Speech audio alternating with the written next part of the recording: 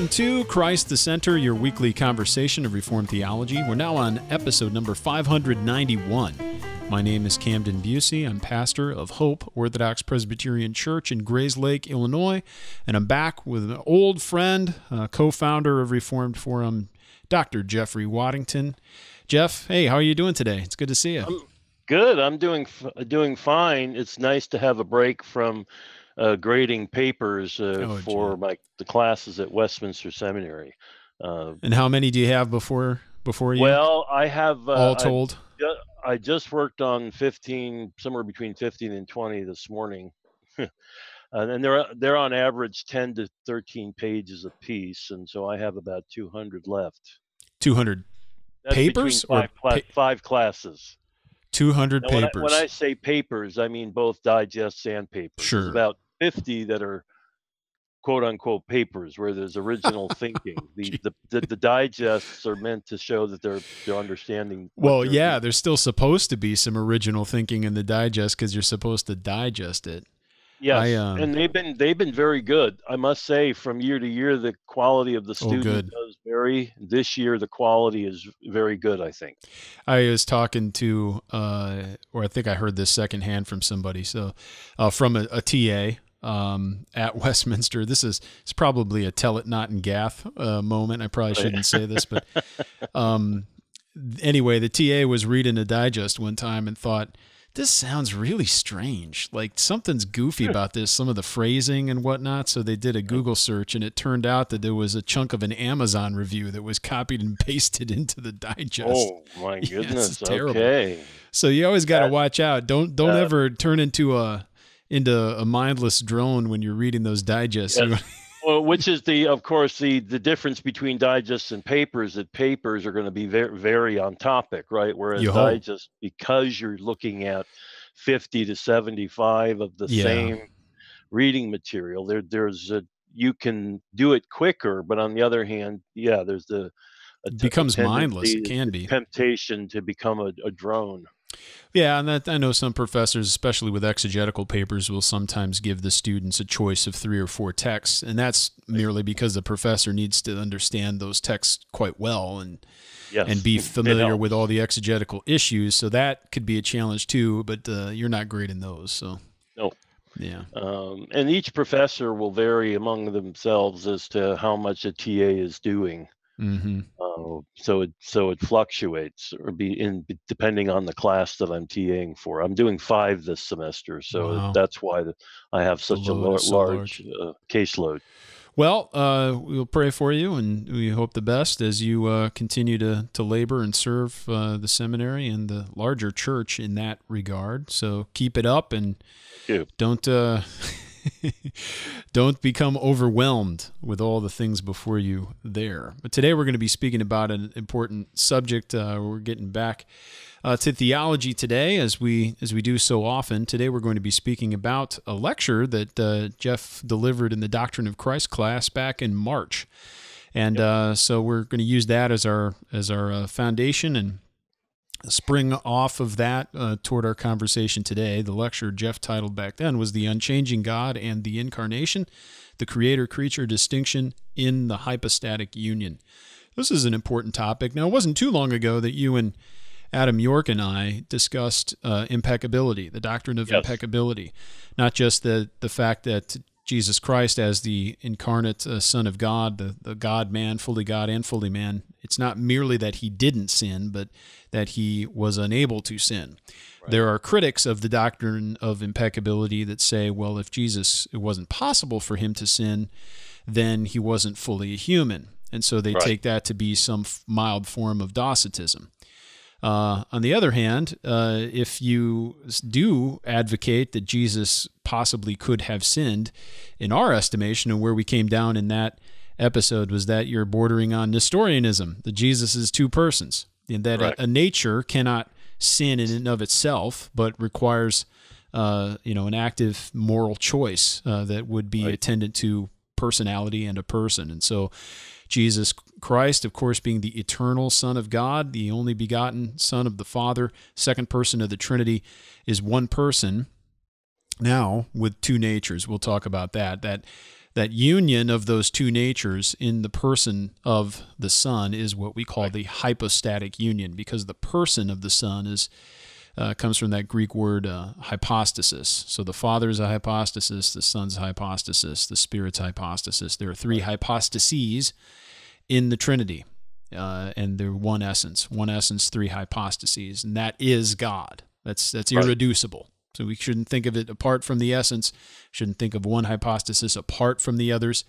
Nonetheless, there is a real and true distinction among them. There are three modes of subsistence in the Trinity. That's not modalism, but that's orthodox theology. Three modes of subsistence in the Trinity, Father, Son, and Holy Spirit. And these three are one and the same God. So we're opening up that today, going to talk about this lecture. And as we often like to do in this old Westminster tradition of biblical and systematic theology, we like to not merely provide Reformed confessions. We need to provide our Reformed confessions. We have to do our theology within the confessional tradition because we believe those are based on Scripture. But we also don't merely want to provide proof texts and just throw a couple verses out there, but actually do sustained exegetical treatments of key programmatic texts. And if we're going to do that with the hypostatic union, what are some texts we're going to look at, Jeff? Well, certainly the one that I open up the lecture with is Philippians 2:5-11, what the passage known as the Carmen Christi, or the Song of Christ, or Poem of Christ. And it's a passage that we're familiar with. And the reason I began with this is simply to sensitize the students to the issue of what we call kenoticism, right? The idea that the Son emptied himself of his divinity when he became a man. And of course, the John Murray, Professor John Murray, erstwhile professor at Westminster, made it clear that the incarnation was by addition, not by subtraction. Sure. That's a very good way to put it. We should, people will hear that kenoticism or kenosis and have a knee-jerk reaction and say that's bad. Now, as we understand kenosis, it is bad. That's a heresy, but the word itself is actually found in the text. So the problem is not with kenosis as a word or a verb. The problem is, what do we see Christ as emptying himself of? Is he emptying himself of his divinity so that for this period of time during his earthly estate, his earthly life and ministry, the incarnate time prior to his resurrection, was he fully God then? That's really the question. Or did he somehow leave that behind and become fully man without it? What is Paul saying? Because remember, this is the basis for an ethical exhortation, right? Let this mind be in you, or have this mind among yourselves, which is yours in Christ Jesus. Yes. And then Paul goes into who, though in the form of God, did not count equality with God a thing to be grasped. His divinity wasn't, or the prerogatives of his divinity, I think, would be more accurate way to think about this. It was not a thing to be held on to be grasped, but he emptied himself. And there's the expression ekenosin, the form that as it appears in the text. He emptied himself by taking the form of a servant, being born in the likeness of men. And being found in human form, he humbled himself by becoming obedient to the point of death, even death on the cross. So that's the nadir, the bottom point, the bedrock of the incarnation is, of course, the crucifixion. Yeah, the apex of his estate of humiliation. Right. Yeah. Correct. The omega point, as Lane would like to say, of his humiliation is death on the cross. So, I mean, if someone, and this was more, I guess, a more popular school of interpretation, the kenotic theory, I guess, had its popularity in the Scandinavia. That's where its origin is from. And it was popular in the 19th and early 20th centuries. I'm sure there are folk who embrace this now. But if you think about it, if Christ were to, or the Son of God were to empty himself of his divinity, he couldn't save us. Sure. He'd be a mere man, which would mean that he would be under the law in a way that we understand the Son of God is not under the law. Right? The whole point of the incarnation is that the Son of God voluntarily took to himself a true body and a reasonable soul. As Paul will say in Galatians, in the fullness of time, he was born of a woman, born under the law. But as the Son of God, and remember, the person of the Son is not the result of the hypostatic union. Oh, I yeah. wonder how many people think that the person of the Son of God is the result or of the combination. First of all, combination's a bad way of thinking about it. The hypostatic union. The Son is the eternal second person of the Godhead, the Logos, as the Apostle John would put it, right? Mm-hmm. Is the person, the Son, the person of the Son is the person of the Lord Jesus Christ.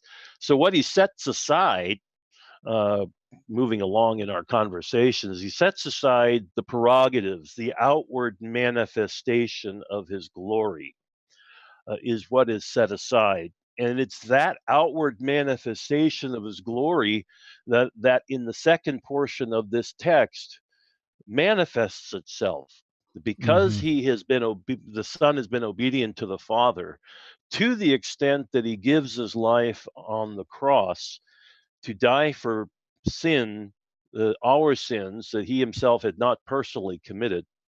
So now, after with that having been accomplished, the death of Christ, therefore Paul says God has highly exalted him and bestowed on him the name that is above every name, so that at the name of Jesus every knee should bow in heaven and on earth and under the earth, and every tongue confess that Jesus Christ is Lord, to the glory of God the Father.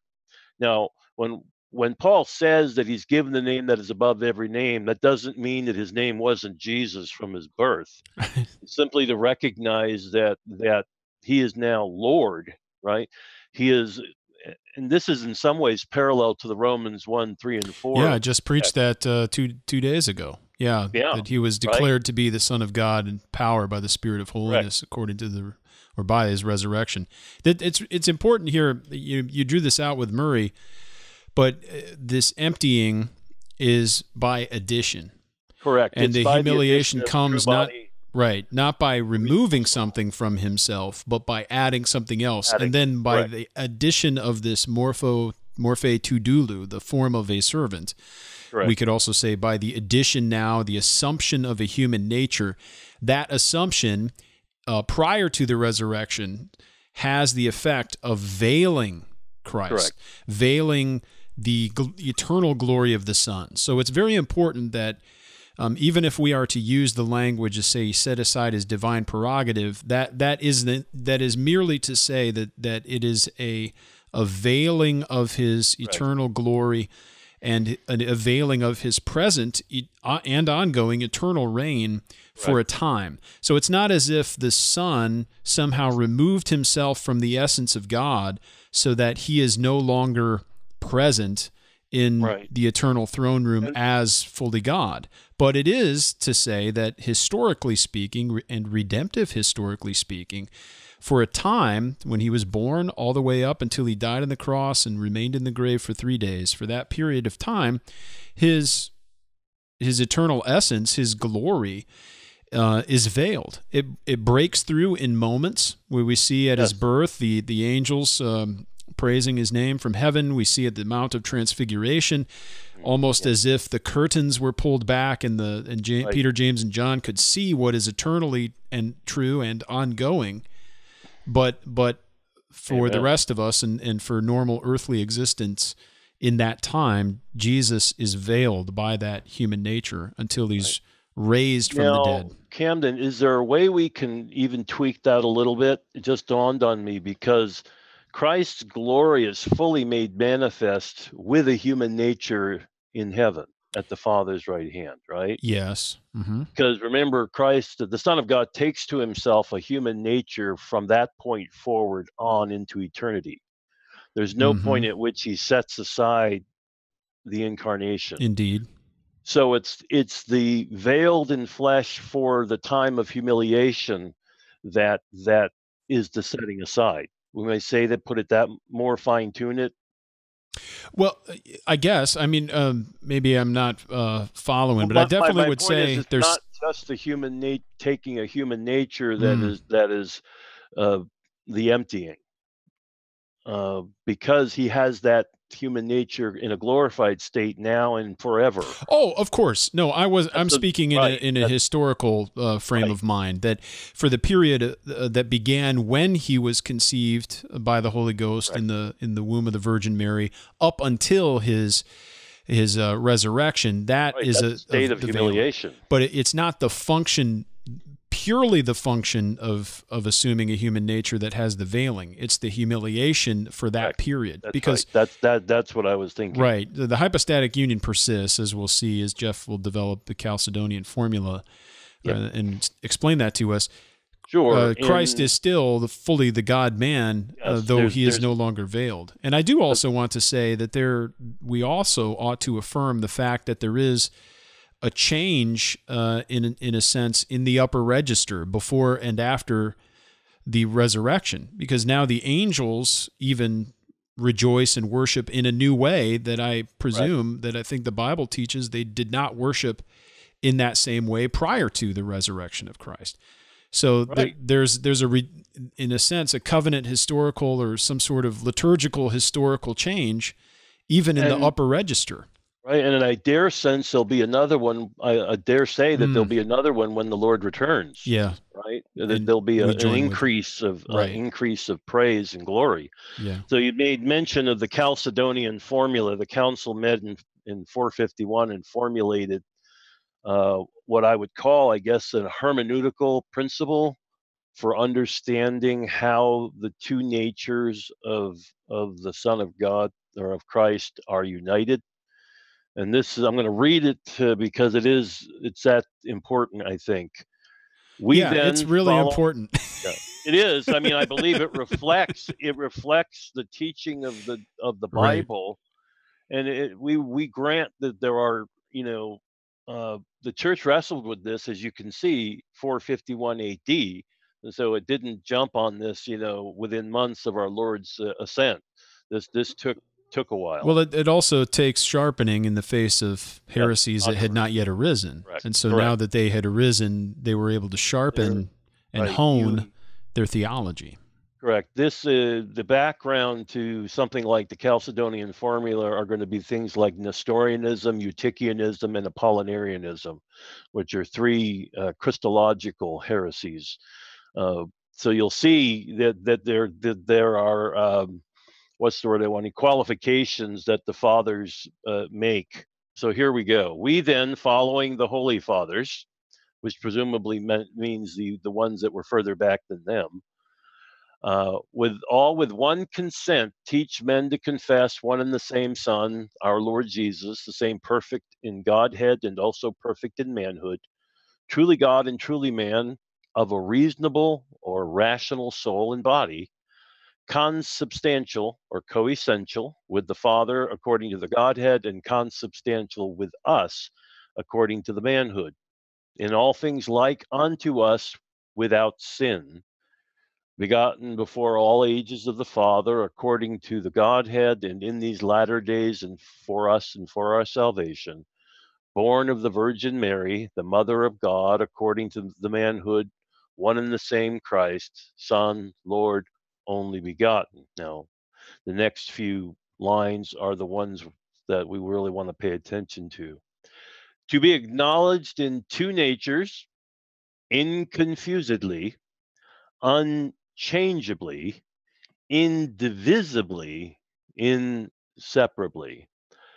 The distinction of natures being by no means taken away by the union, but rather the property of each nature being preserved and concurring in one person in one subsistence, not parted or divided into two persons, but one and the same Son, the only begotten, God the Word, the Lord Jesus Christ, as the prophets from the beginning have declared concerning him, and as the Lord Jesus Christ himself has taught us, and the creed of the Holy Fathers is handed down to us.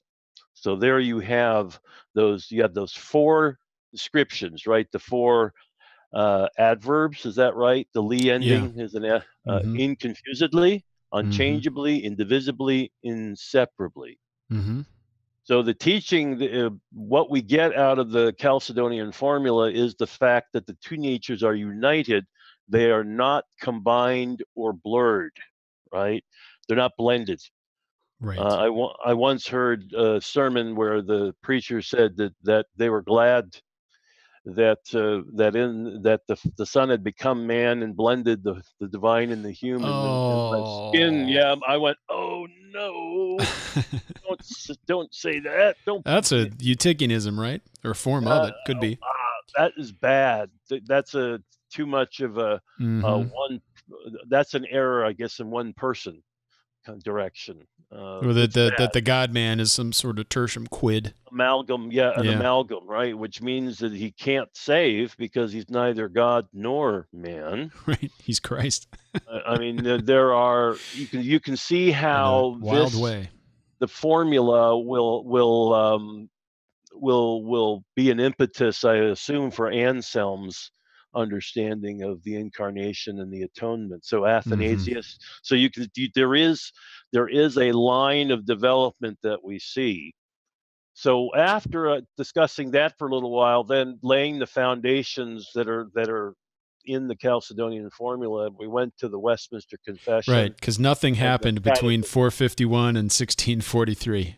Well, quite a bit, but I only had 1 hour, believe it or not, to get all this taught. Understood. Although I'm pretty sure that this Dr. Tipton would cover this in one of his lectures. And then, of course, we see in the Westminster Confession of Faith, in the 8th chapter in particular, uh, we see these in paragraphs 2 and 3. The Son of God, the second person of the Trinity, being very and eternal God of one substance and equal with the Father, did, when the fullness of time was come, take upon him man's nature, with all the essential properties and common infirmities thereof, yet without sin, being conceived by the power of the Holy Ghost in the womb of the Virgin Mary of her substance. So that two whole, perfect, and distinct natures, the Godhead and the manhood, were inseparably joined together in one person, without conversion, composition, or confusion, which person is very God and very man, yet one Christ, the only mediator between God and man. And you can see there almost the echoing of the Chalcedonian Sure. formula in that language of without conversion, composition, or confusion. And remember, that's so important because if Christ is not God, he cannot forgive sin. He doesn't have the authority to do that, right? So that the critics of Jesus in the days of his earthly ministry were right that if he was not God, he had no right to forgive sin in the way that he did.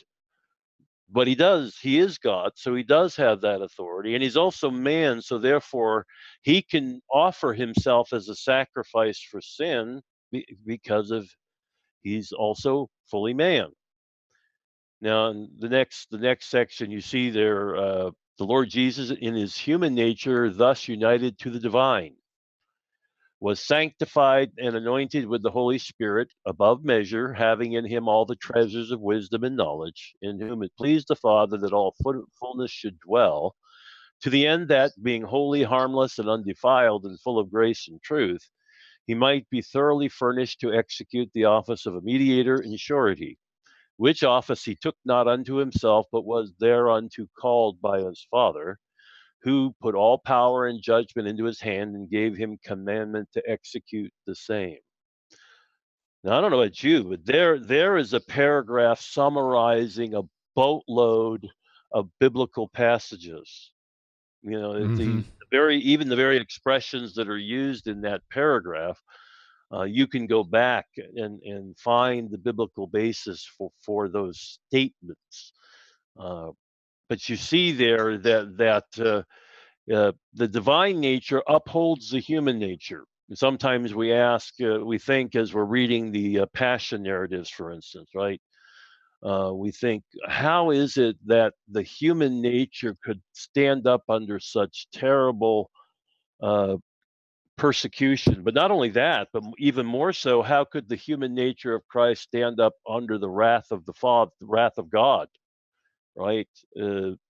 Because the wrath of God is not simply being exercised through the Roman soldiers, although that's Right. true. Mm-hmm. There is a weightiness to the matter that's not related directly to the spikes being driven through Jesus' hands and feet or the spear being thrust into his side, although those are involved. It's the divine nature that upholds the human nature through all of this. And of course, the presence of the Holy Spirit throughout our Lord's ministry. That's another subject. What does it mean to be given the Holy Spirit without measure? Now, the whole point of all of this was to demonstrate that the hypostatic union is not a contradiction or contravention of the creator-creature distinction. That the creator-creature distinction is actually honored in the hypostatic union. It is Mm-hmm. not obliterated.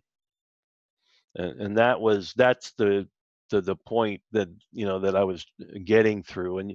And we looked at several of the larger catechism questions, and then several related shorter catechism questions. Then we get right to the discussion of the hypostatic union of the person of the Son of God.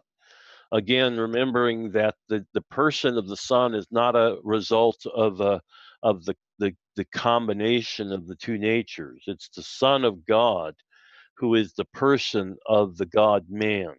Right. And neither is the personality or the person of the Son a function of his human nature either. Correct. Yeah. It's the human nature, if I can put it this way, is the instrument that through which the divine Son operates. Mm.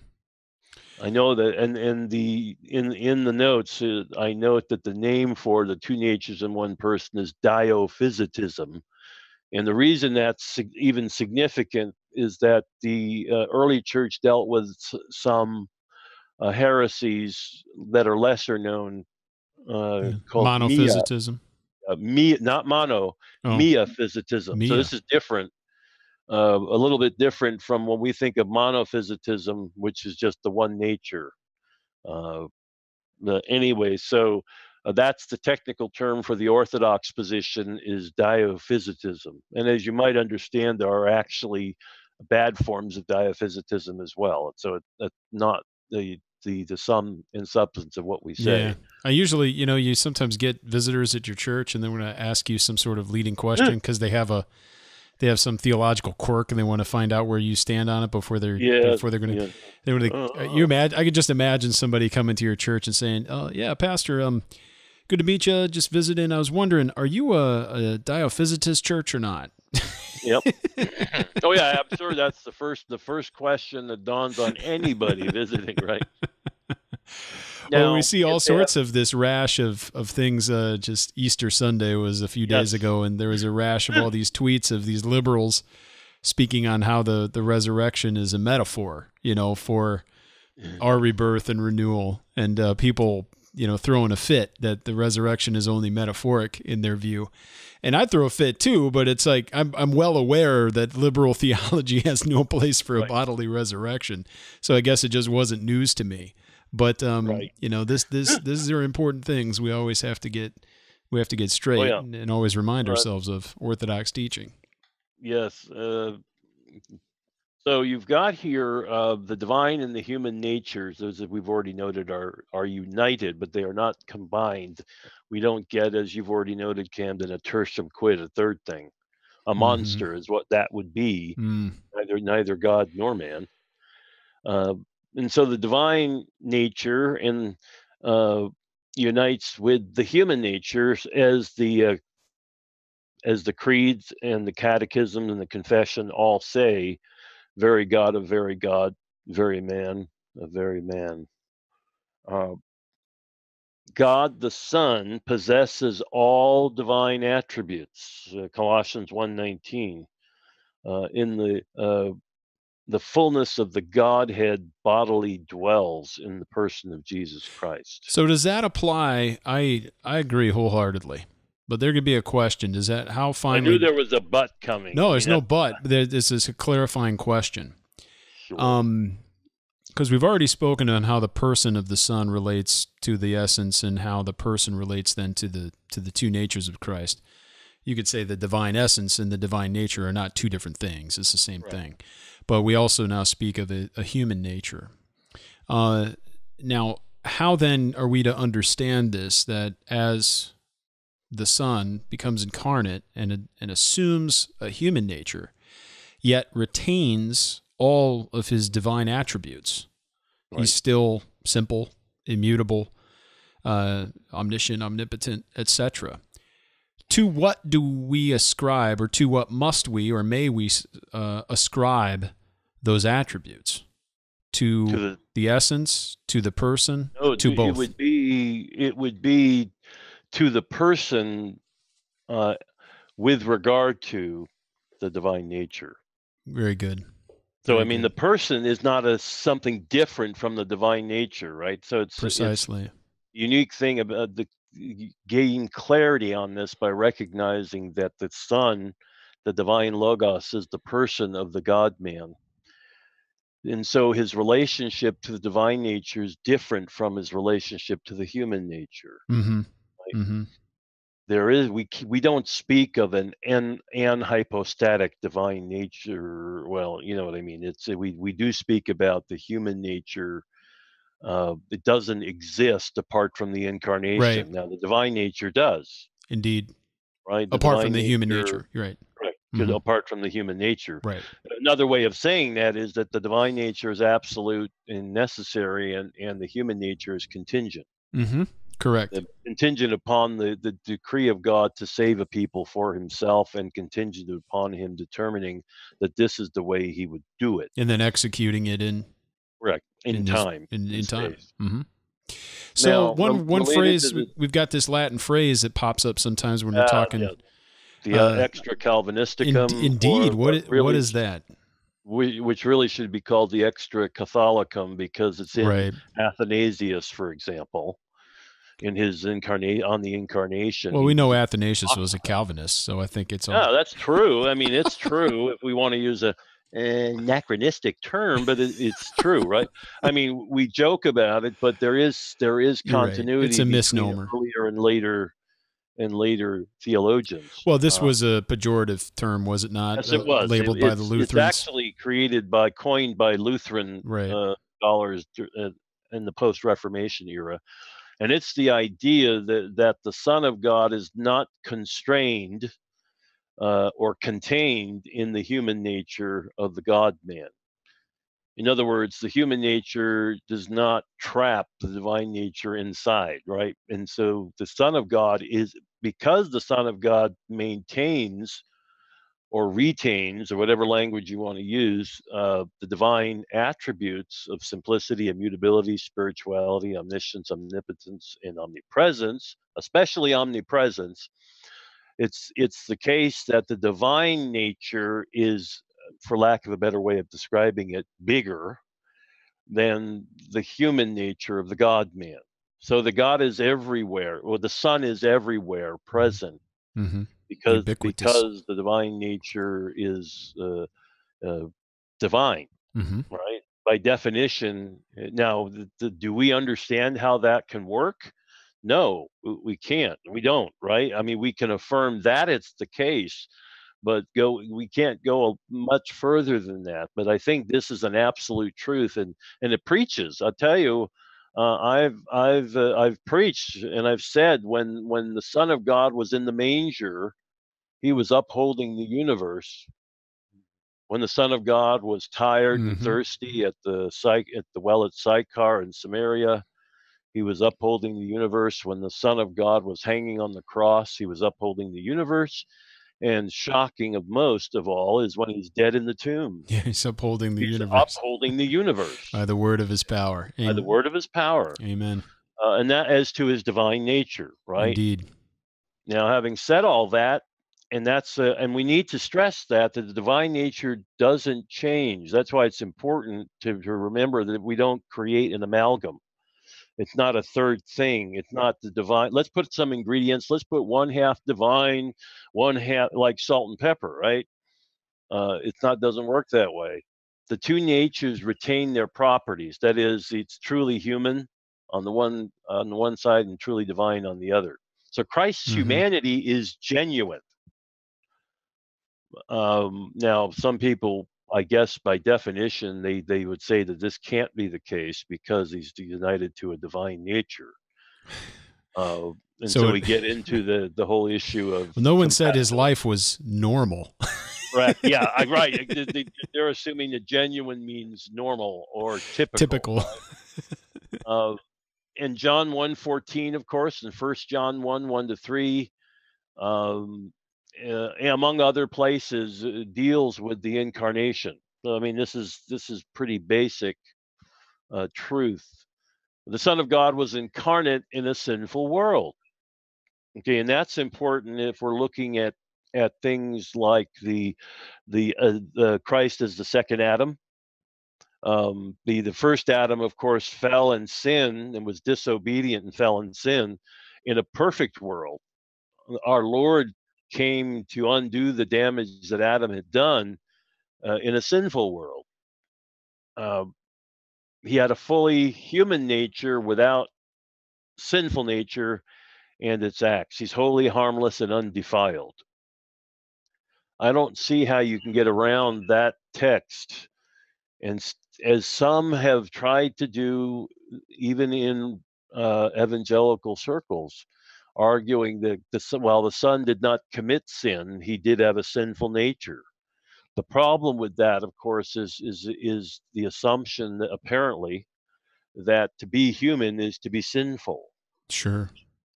I would have to go back and read some of the advocates of the view that Christ T.F. Torrance is one, correct? Yes, he would be an example of one. I think Barth as well, but I wouldn't want to swear by that. But certainly Torrance, who's a Barth disciple, they used to say if Barth caught a cold, Torrance would sneeze.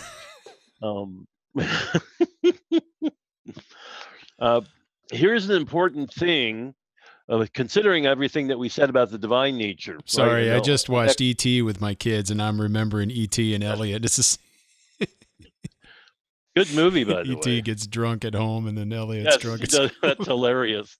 It's the same thing. Bouncing, if I remember, bouncing all over the walls. And you get to pick which one's E.T., whether Torrance or Barth. But anyway, I like the. Sorry, it's the still photo, I think, where he's in the closet surrounded by all the stuffed animals, and his face is right there. It's great. Yeah, I was there in the theater in 1981. That was my first movie. Yeah, book, when the movie was released, I do remember that. It was a big splash in the summer of the 80s. But anyways, we were saying, relative then to the extra Calvinisticum and Lutheran theology, certainly there's variation within Lutheranism. I don't mean to say it's uniform, but one thing that is a sticking point often arises with the doctrine of the Lord's Supper and then the differences between transubstantiation and consubstantiation, and this is partly the reason why there are differences. This arises the whole idea of the extra Calvinisticum. The name is given to Calvinism, its view of the relationship of the divine to the human nature, because of the fact that we reject the idea of the ubiquity of Christ's human body. Right. In other words, everywhere where the Lord's Supper is celebrated, Christ's physical body is present. That is the standard Lutheran position. Yeah, in, with, and under the bread. Correct. Yeah, we would say that because it is a human nature, humans are not omnipresent.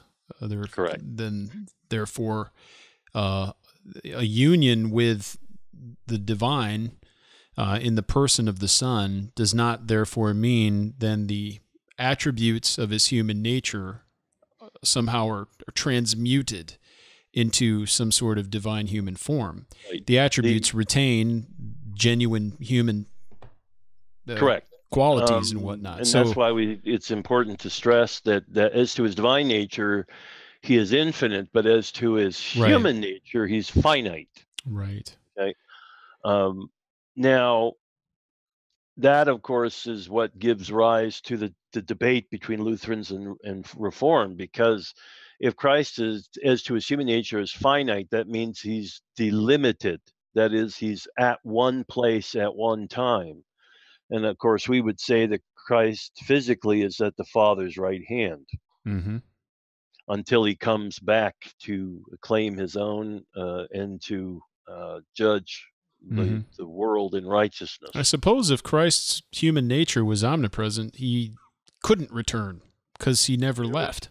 Correct. I mean, and there's a sense in which that's true as to his divine nature, because we can't divide God up. Okay, when we talk about the Trinity, it's not as though it were a pizza pie in which you slice into three pieces.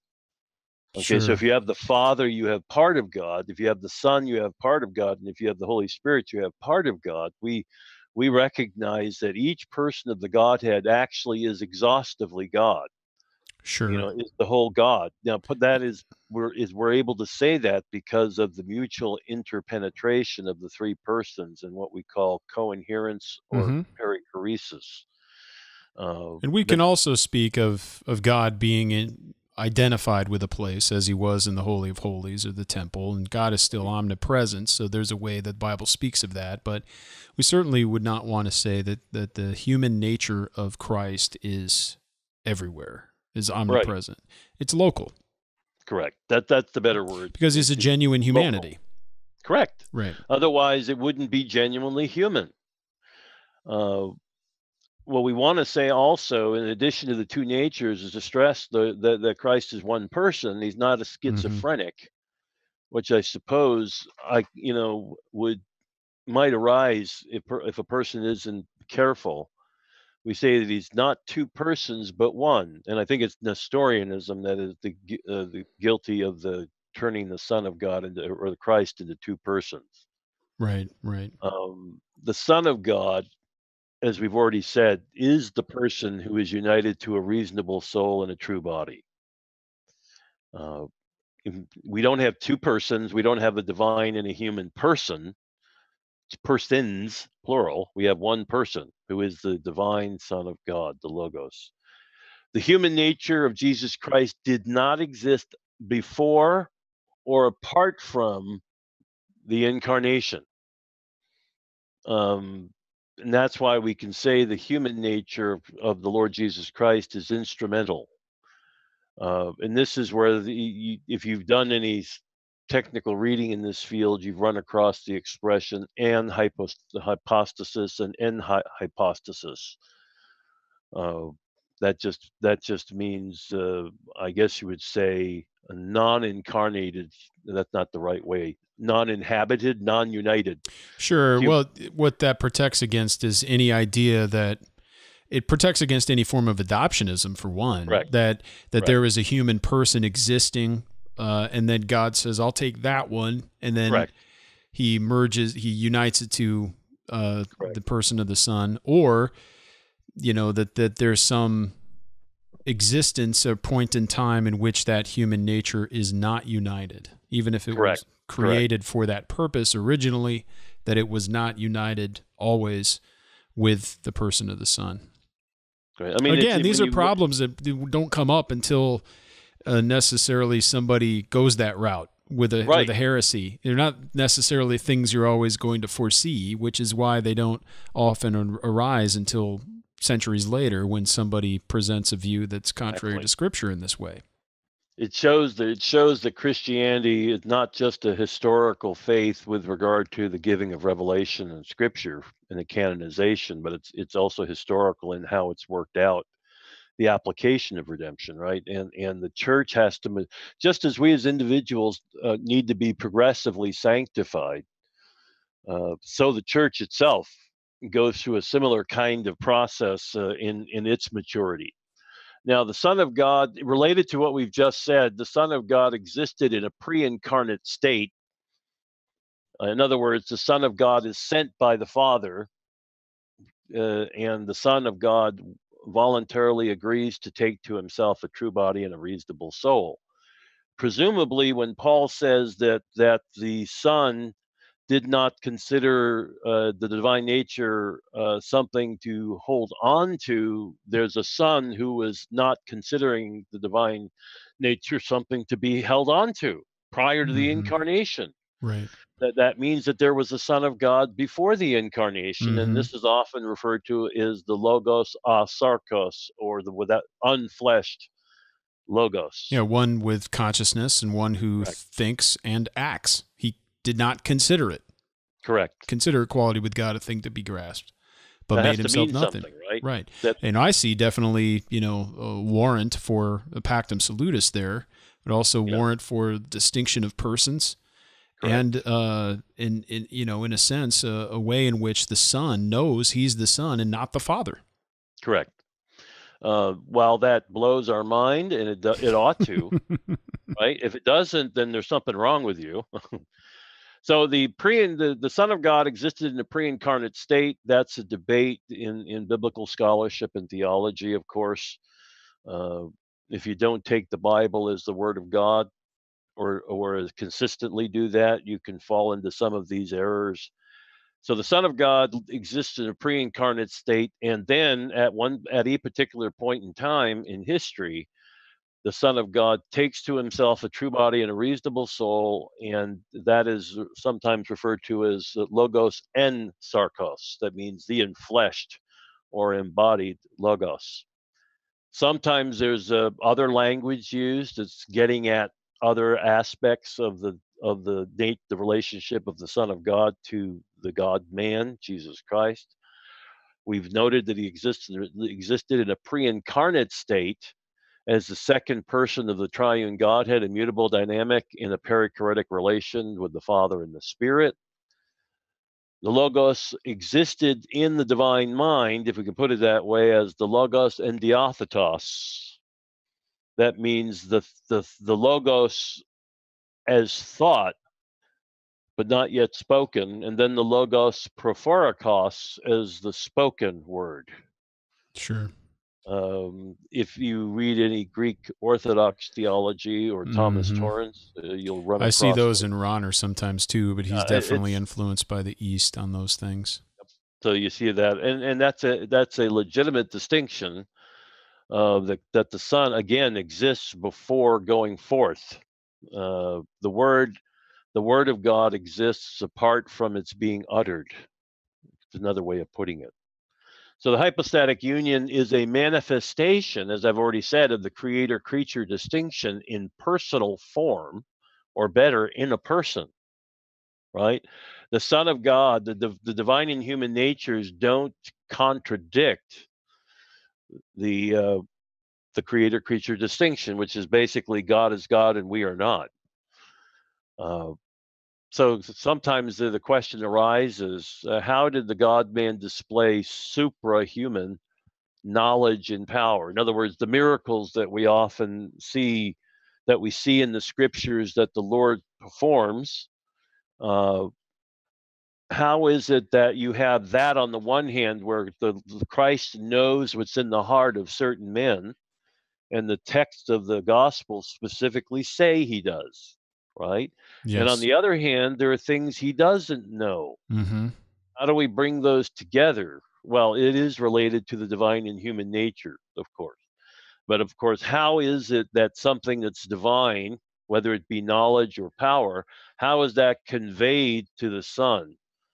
One possible suggestion, if I may call it a communication between the divine and human natures with regard to knowledge, was suggested by the Puritan theologian John Owen, who said that the Holy Spirit, as the bond of union between the divine and human natures, shares from the divine nature with the human nature. That's one possibility. Makes sense. Whether that's actually how things work, we may never know. The Lord isn't obligated to tell us, even in heaven. He's not obligated to tell us, right? Right. And we've already mentioned this, but the divine and human natures are predicated of the one person of the Son of God, but these do not cross-pollinate or cross-fertilize. For instance, as we've already noted, in the dispute between the Reformed and the Lutheran about the Lord's Supper, the Reformed argue against the ubiquity of Christ's body, that is, that Christ's body is everywhere present where the Lord's Supper is celebrated. And the Lutherans accuse us of extra Calvinisticum. The difference between the communicatio idiomatum, the sharing of the attributes, in the Reformed understanding, the two natures the attributes are shared with the one person. In Lutheranism, the human nature is shared with the divine nature. I believe it's not the other way around. So it's not equal. It's not the divine characteristics of the divine nature are attributed to the human. Well, they are in the instance of ubiquity, right? So the omnipresence becomes a factor of the human nature. It's not the other way around, if I remember correctly. I was corrected on that one time by a Lutheran. Okay, all right. So in Scripture, things are said of one of the attributes and applied to the other.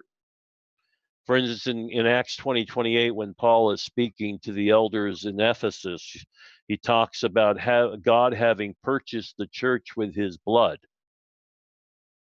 Okay, well, God doesn't have blood. Well, the Son of God has blood because he has a divine nature united to a human nature. Right. And of course, that's putting in long form what Paul said in short form. Things are said of Jesus Christ properly as to his divine nature and improperly of his human nature as regards his divine person. It's just, again, remember, this was a class delivered in the seminary, so it assumes a little bit of familiarity with that way of talking. The Son of God came down from heaven for us and for our salvation. And so I would argue that we have not exercised vain speculation with this topic.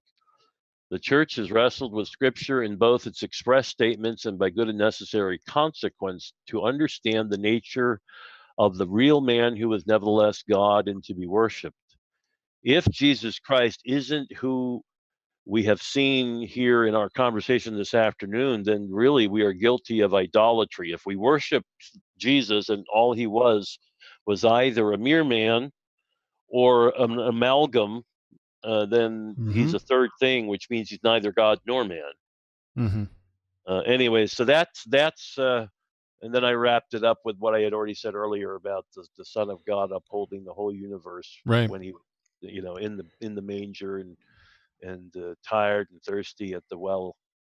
At Sychar. These issues are they're perennial because they're always being challenged and presented on the edges. I've said it many times on our program, but Karl Rahner presents the need for what he calls a new Christology for an evolutionary view of the world. So in his mind, he will look at Chalcedon and say this was good and it was beneficial for the church. It was even, in his Catholic worldview, he could even say this is infallible teaching that the church has expressed. Nevertheless, we need a new Christology for an evolutionary view of the world. We need God to speak a new word and reformulate Christology for our new contemporary context. Right. And so for him, he could say that God could perhaps speak something different that is nonetheless still infallible for our context. But we don't find that extreme necessarily within the Reformed community.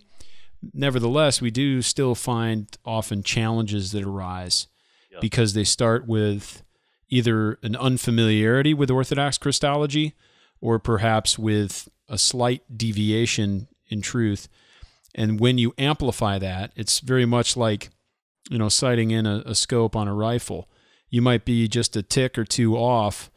When you're shooting at 10 yards, you're not going to notice. When you stretch that out at 400 yards, you might be feet off the mark. And so when you have an error in your doctrine of God or Christology in this regard, or even just kind of like a little bit of a deviation, it's not fully tightened down. When you start to build other doctrines and theologies upon that, you often can how should we say, compound or amplify the Yes. problems. And of course, that is when we talk about systematic theology, that's what the systematic means, right?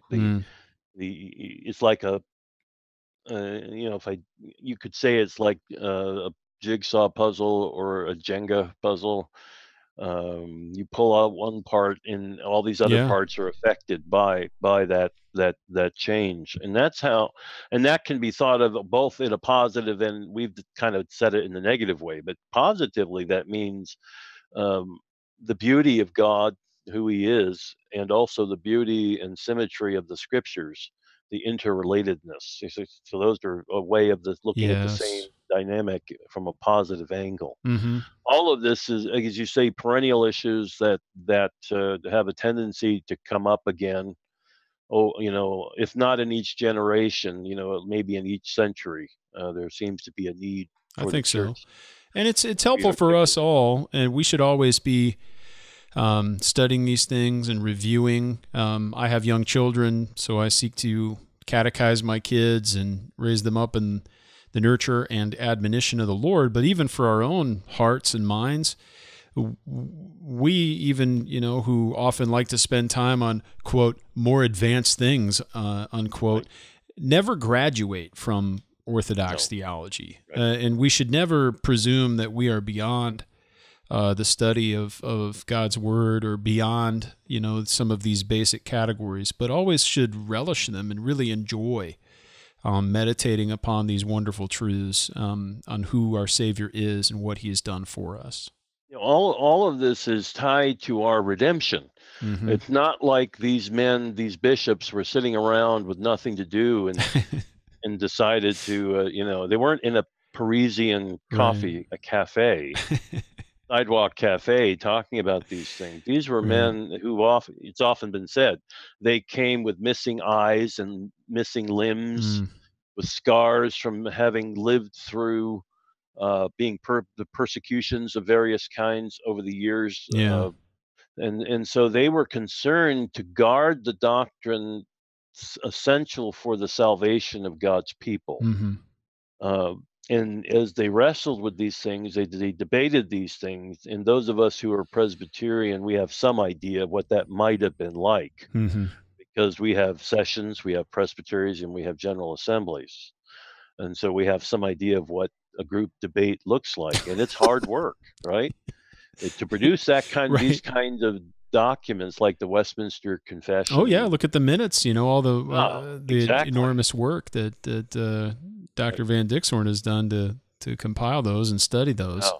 It's just almost inconceivable, the amount of effort to go in there. We trying to write some, like a response to a protest at Presbytery. Good night. Just even handle that sort of thing, you have to send 2 or 3 guys off as a committee to come back with a recommendation. So, but can you imagine just doing something of the magnitude of a confessional ecumenical statement? It's almost inconceivable. Yes, and maybe only because we are not in the habit of doing that as frequently as the church in the Middle Ages and the Reformation and early church were in the habit of doing these things. John Frame has said that that he doesn't think we live in a confessional age in that regard. And of course, Scott Clark has said we ought to. Right, one of the things that Dr. Clark has said is that we ought to be in the habit of producing creeds and confessions that are scriptural and orthodox, faithful to what has gone before. Oh yeah. We ought to be able to do that. It ought to be the thing that we do that arises from our worship and our study. I think so, without neglecting what we have received. Right. Right. Absolutely. Well, Jeff, thanks so much for taking the time to walk us through this lecture and this important subject matter. And we do look forward to talking to you more. We hope to have you on some more episodes coming up. We've got a lot of opportunity arising. It's going to be a very, very busy month for many of us here at Reform Forum in May. I've got a lot of travel coming up and things with church, and going to be in Philadelphia for the Ministerial Training Institute of the Orthodox Presbyterian Church, taking that class taught by Dr. Chad Van Dixhorn on the Westminster Standards the Westminster Assembly. Should be a good, wonderful class. I've been wanting to take it for many, many years, so finally I'm able to take it. And then some other trips, so I know you've got other stuff lined up too, Jeff, but a lot of things going on. Far-flung places from here, I should say. Yes. Texas and Tennessee. Oh, my goodness. Well, you shall enjoy your time there. But I do want to thank you, and I want to thank all the listeners, and hope you join us again next time on Christ the Center.